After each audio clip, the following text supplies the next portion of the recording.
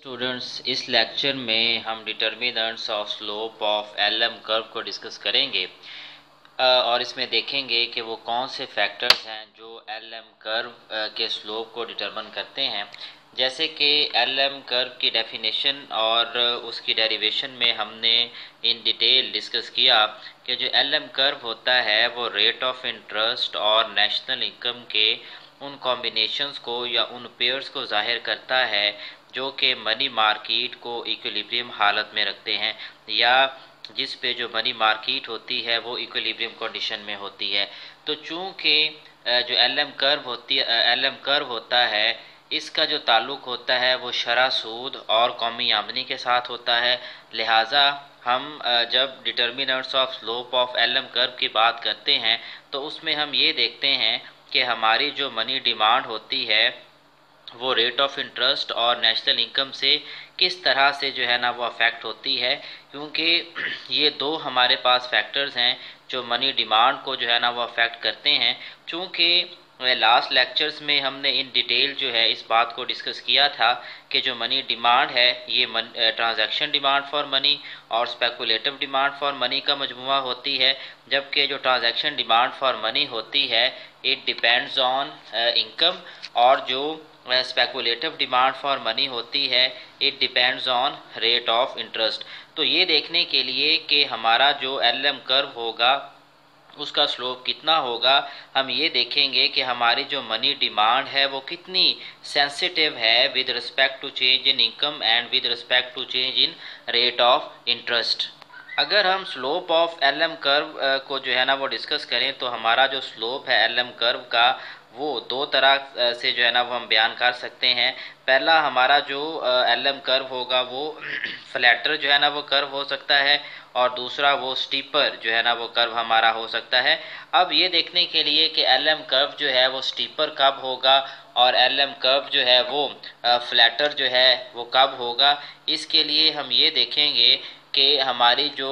Money demand है वो rate of interest से जो है ना वो कितना मुतासिर हो रही है। अगर तो हमारी जो मनी डिमांड है वो रेट ऑफ इंटरेस्ट से ज़्यादा जो है ना वो मुतासिर होती है तो इसका मतलब ये होगा कि हमारा जो एल.एम कर्व होगा वो फ्लैटर कर्व होगा। और इसी तरह से अगर मनी डिमांड जो है वो रेट ऑफ इंटरेस्ट से कम मुतासिर होती है या change in rate of interest जो है उसका अफेक्ट मनी डिमांड पे जो है ना वो कम होता है, तो फिर इसका मतलब ये होगा कि हमारा जो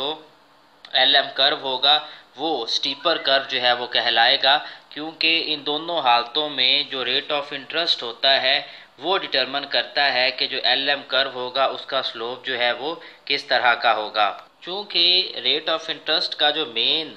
रोल होता है वो स्पेकुलेटिव डिमांड फॉर मनी को अफेक्ट करना होता है और हम जानते हैं कि जो स्पेकुलेटिव डिमांड फॉर मनी होती है वो रेट ऑफ इंटरेस्ट पे जो है ना वो डिपेंड कर रही होती है। तो यहाँ पे हम इसको या इस रिलेशनशिप को इन ब्रीफ जो है वो इस तरह से बयान कर सकते हैं कि अगर तो रेट ऑफ इंटरेस्ट जो है इसमें एक मामूली सा इजाफा जो है वो स्पेकुलेटिव डिमांड फॉर मनी में बहुत ज़्यादा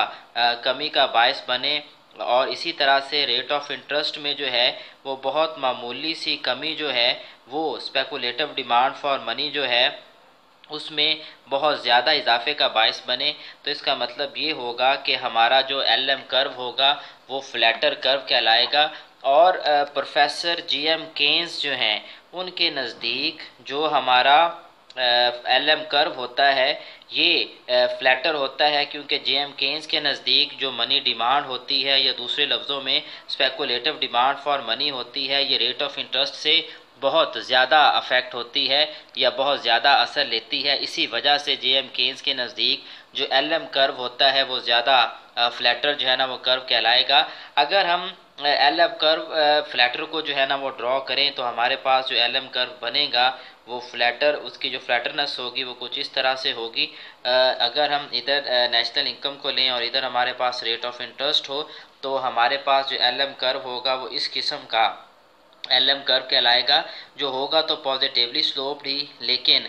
वो फ्लैटर कर्व जो होगा एज़ कम्पेयर टू स्टीपर। दूसरी तरफ अगर हम स्टीपर एल.एम कर्व को डिस्कस करें तो यहाँ पे भी हमारे पास वही एक एलिमेंट आ जाता है रेट ऑफ इंटरेस्ट का, और चूंकि इसका यहाँ पे स्पेकुलेटिव डिमांड फॉर मनी के साथ एक लिंक पाया जाता है, तो जो मॉनेटेरिस्ट हैं उनके नज़दीक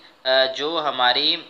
मनी डिमांड होती है ये रेट ऑफ इंटरेस्ट से ज़्यादा जो है ना वो अफेक्ट नहीं होती या ज़्यादा मुतासर नहीं होती है, और इनके नज़दीक रेट ऑफ इंटरेस्ट बढ़े या रेट ऑफ इंटरेस्ट गिरे उसका बहुत कम अफेक्ट जो है वो स्पेकुलेटिव डिमांड फॉर मनी पे होता है। लिहाजा जो मॉनेटेरिस्ट हैं इनके नज़दीक जो एल.एम कर्व होता है वो स्टीपर कर्व जो है वो कहलाता है। और अगर हम जो स्टीपर कर्व है उसको ड्रॉ करें तो उसकी शेप जो है ना वो कुछ इस तरह से होगी। यहाँ पे हम नेशनल इनकम को अगर लें और यहाँ पे हम जो है वो रेट ऑफ इंटरेस्ट को जो है ना वो लें, तो एल.एम कर्व जो है उसकी शक्ल जो है वो इस तरह से होगी। यानी ये स्टीपर हमारे पास एक कर्व होगा जो होता तो पॉजिटिवली स्लोप्ड है, लेकिन ये स्टीपर एल.एम कर्व जो है ना वो कहलाता है। अब यहाँ पे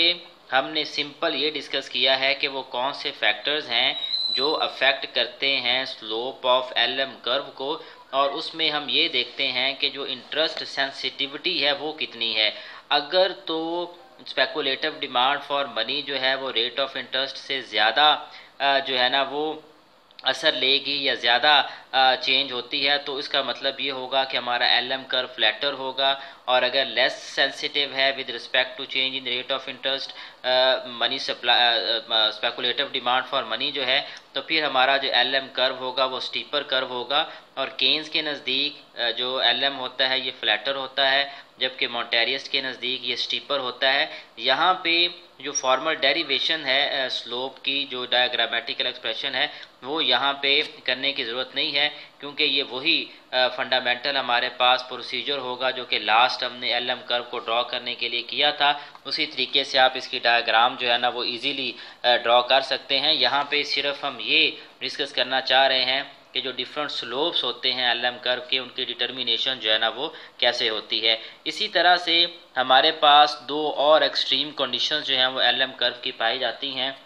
जिनमें एक हमारे पास हॉरिजॉन्टल एल.एम कर्व और दूसरा हमारे पास एक वर्टिकल एल.एम कर्व का एक कॉन्सेप्ट जो है ना वो पाया जाता है।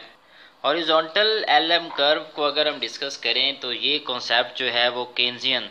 लिक्विडिटी ट्रैप की जो थ्योरी है वहाँ से अखज़ किया गया है, क्योंकि प्रोफेसर जे.एम केन्स के नज़दीक जब रेट ऑफ इंटरेस्ट जो है वो गिरता है तो वो एक स्पेसिफिक लेवल तक ही जो है ना वो गिर सकता है, उससे ज़्यादा इसमें जो है ना वो कमी वाक़ई नहीं होती। तो यहाँ पे जब रेट ऑफ इंटरेस्ट गिरते गिरते अपनी मिनिमम लेवल के ऊपर जो है ना वो पहुँच जाता है, तो इस मिनिमम लेवल के ऊपर जो स्पेकुलेटिव डिमांड फॉर मनी होती है वो मुकम्मल तौर पे इन्फिनिट हो जाती है। यानी इसी level of rate of interest के ऊपर जो minimum level of rate of interest होता है उस पे जो स्पेकुलेटिव डिमांड फॉर मनी है वो मुकम्मल तौर पे इलास्टिक हो जाती है। तो चूँकि स्पेकुलेटिव डिमांड फॉर मनी जो होती है ये मुकम्मल तौर पे इलास्टिक हो जाती है, इसी वजह से यहाँ पे हमारा जो एल.एम कर्व होता है वो मुकम्मल तौर पे एक हॉरिजॉन्टल जो है ना वो कर्व बन जाता है। और अगर इस कर्व को जो है ना वो हम ड्रॉ करें तो हमारे पास जो हॉरिजॉन्टल कर्व बनेगा उसकी शेप कुछ इस तरह से होगी। इधर हम जो है ना वो नेशनल इनकम को अगर लें, इधर अगर रेट ऑफ इंटरेस्ट को लें, तो इस किस्म का हमारे पास जो है ना वो एक कर्व बनेगा एल.एम कर्व, जो इस बात को जाहिर करता है कि उस minimum level of rate of interest के ऊपर जो है हमारी जो स्पेकुलेटिव डिमांड फॉर मनी है वो लामहदूद हद तक जो है ना वो बढ़ती चली जाती है। इसके बाद हमारे पास एक और कॉन्सेप्ट है जिसको वर्टिकल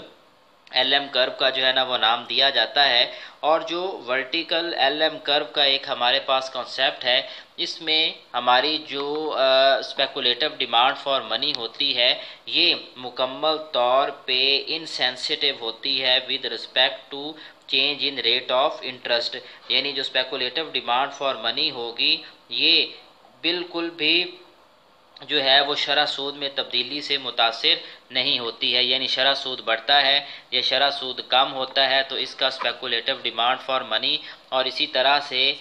जो ट्रांजैक्शन मोटिव के लिए हम डिमांड करते हैं 1000 को, उसके ऊपर किसी किस्म का कोई फ़र्क जो है ना वो नहीं बढ़ता है। और ये वर्टिकल एल.एम कर्व का जो एक कॉन्सेप्ट है ये क्लासिकल्स का जो है ना वो कॉन्सेप्ट है, क्योंकि क्लासिकल्स के नज़दीक जो मनी है ये जस्ट मीडियम ऑफ एक्सचेंज के तौर पे जो है ना वो काम करती है। और मनी का सिर्फ एक ही फंक्शन है कि इसकी मदद से हम जो गुड्स एंड सर्विसेज होती हैं उनको परचेज और सेल कर सकते होते हैं, जबकि जो स्टोर ऑफ वैल्यू का एक एलिमेंट होता है वो इसमें जो है ना वो नहीं पाया जाता। तो यहाँ पे जो क्लासिकल्स हैं उनके नज़दीक जो रेट ऑफ इंटरेस्ट होता है इसका कोई अफेक्ट जो है ना वो मनी डिमांड के ऊपर जो है ना वो नहीं होता। रेट ऑफ इंटरेस्ट बढ़ता है या रेट ऑफ इंटरेस्ट गिरता है उसका जो अफेक्ट होगा स्पेकुलेटिव डिमांड फॉर मनी पे वो बिल्कुल भी नहीं होगा, या दूसरे लफ्ज़ों में स्पेकुलेटिव डिमांड फॉर मनी जो है वो रेट ऑफ इंटरेस्ट से बिल्कुल भी मुतासिर नहीं होगी। अगर हम जो क्लासिकल वर्टिकल एलएम कर्व है अगर उसको ड्रॉ करें तो उसकी जो एक स्लोप होगा या उसकी जो शेप होगी वो कुछ यूँ होगी। इधर अगर हम नेशनल इनकम को लें, इधर रेट ऑफ इंटरेस्ट लें, तो ये हमारे पास एक वर्टिकल जो है ना वो एलएम कर्व कहलाता है। अब यहाँ पे रेट ऑफ इंटरेस्ट अगर बढ़ता है या रेट ऑफ इंटरेस्ट अगर कम होता है तो हमारे पास जो लेवल ऑफ नेशनल इनकम है उसमें कोई तब्दीली वाक़ई नहीं होती है, या दूसरे लफ्ज़ों में जो स्पेकुलेटिव डिमांड फॉर मनी जो है वो चेंज नहीं होती। लिहाजा हमारा जो कर्व होगा वो मुकम्मल तौर पे एक इन इलास्टिक कर्व जो है ना वो कहलाएगा। अब अगर इन तीनों कर्व्स को जो है ना वो हम इकट्ठा करें तो हमारे पास जो एलएम कर्व का एक जो है ना वो ख़त बनेगा या उसकी जो शेप बनेगी वो कुछ इस तरह से होगी। ये हमारे पास नेशनल इनकम है, इधर हम रेट ऑफ इंटरेस्ट अगर लें तो हमारा जो एलएम कर्व अगर तीनों कर्व्स को जो है ना तीनों शेप्स को हम मिलाएं तो इस तरह का जो है ना वो एक हमारे पास जो है वो 3 डायमेंशनल जो है ना वो कर्व बनेगा, जिसमें पहला जो हॉरिजॉन्टल पार्ट है हमारे पास इसका ये केन्जियन जो है ना वो एलएम कर्व जो है ना वो कहलाता है। यानी ये कॉन्सेप्ट जो है वो हमें प्रोफेसर जे एम केन्स ने दिया है, जो कि हमने लास्ट इसकी जो लिक्विडिटी ट्रैप की थ्योरी थी उससे जो है ना वख़ज़ किया है। ये वो सूरत हाल होती है जब रेट ऑफ इंटरेस्ट जो है वो गिरते गिरते एक मिनिमम लेवल के ऊपर आ जाता है और जहाँ पे जो स्पेकुलेटिव डिमांड फॉर मनी होती है वो मुकम्मल तौर पे इलास्टिक हो जाती है। फिर उसके बाद हमारे पास एक पॉजिटिवली स्लोप जो है वो एक पार्ट आता है एलएम कर्व का, और ये पॉजिटिवली स्लोप का जो एक कॉन्सेप्ट है ये हिक्सियन एलएम कर्व की जो है ना वो नुमाइंदगी करता है, क्योंकि ये पार्ट जो है वो प्रोफेसर जे आर हिक्स का जो है ना वो बयान करता है, जिनके मुताबिक शरह सूद और इनकम के दरमियान एक पॉजिटिव रिलेशनशिप जो है ना वो एग्जिस्ट करता है। जबकि हमारे पास एक जो दूसरी एक्सट्रीम कंडीशन है जो कि एक इनसेंसिटिव कंडीशन होती है रेट ऑफ इंटरेस्ट के हवाले से, कि हमारी जो स्पेकुलेटिव डिमांड फॉर मनी होती है वो मुकम्मल तौर पे इन इलास्टिक होती है। तो ये कॉन्सेप्ट जो है चूँकि क्लासिकल्स का बयान करता है, लिहाजा ये जो पार्ट है हमारे पास जिसको हम वर्टिकल एलएम कर्व का भी जो है ना वो नाम देते हैं, ये चूँकि क्लासिकल्स का बयान करता है इसी वजह से इसे classical part of LM curve का जो है वो नाम दिया जाता है।